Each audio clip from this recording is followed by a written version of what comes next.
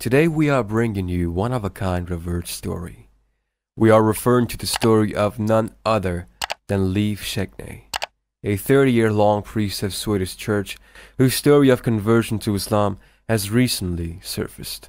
So basically, Leif Skjetne is a 77-year-old priest who served as a priest for 30 years in Swedish City Jonkoping, has become a Muslim. However, there's a bit of twist here. There has recently been a documentary release about Leif Skjetne's journey that reveals that the 77-year-old priest had already converted in the year 2017, which came as a surprise, not only to the general public, but to the church staff as well, given that a priest had become a Muslim long before he left the Church of Sweden. One of his friends, Persson, was present at the press screening of the documentary. He says, "I still have a hard time understanding how Leif could convert. He was in the church for 30 years, but we are still just as good friends."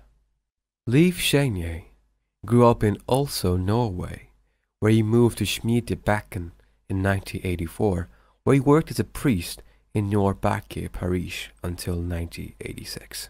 He came to work in Skellengares pastorate, where he was mainly a minister in Aker and Hangshult.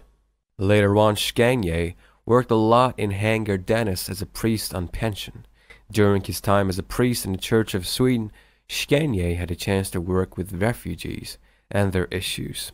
One of those refugees was a Muslim man named Abdullah. Skjetne got a chance to live with him, and they eventually became good friends. "He calls me his dad. His biological father is dead. We lived together for a year and a half," said Skjetne. During his time with Abdullah, Skjetne got a chance to study Islam closely. Abdullah was a devoted Muslim, and he prayed 5 times a day, coupled with the rest of the duties that came with Islam. This gave way for the 77-year-old ex-priest, then 74-year-old, to study the teachings of Islam. Christianity and Islam have a lot in common, starting from the same God. The only strong dividing lines are Jesus and Muhammad, peace be upon him. However, Islam does contain all the teachings of Christianity. In recent decades, there have been many flared-up incidents due to extremist movements, and so Muslims' households throughout the world have been at the receiving end of unpleasant behavior. He got a chance to live with the Moroccan refugee Abdullah, because apparently Abdullah was not a fan of refugee housing.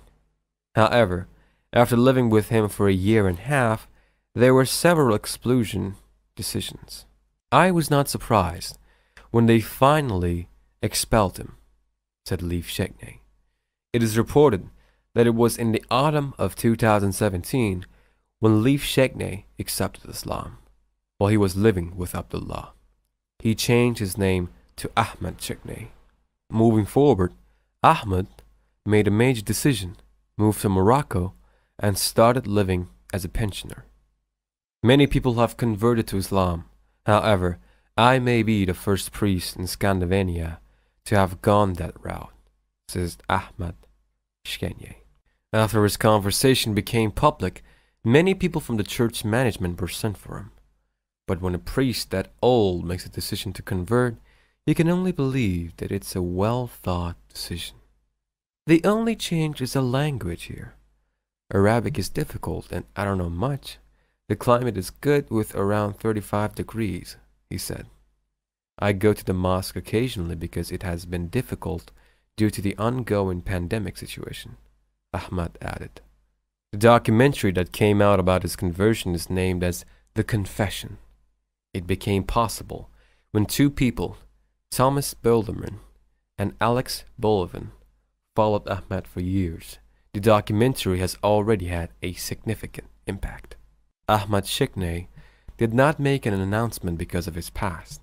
He did serve as a priest for a major part of his adult life. "A decision like this had the potential of affecting many people in my surroundings.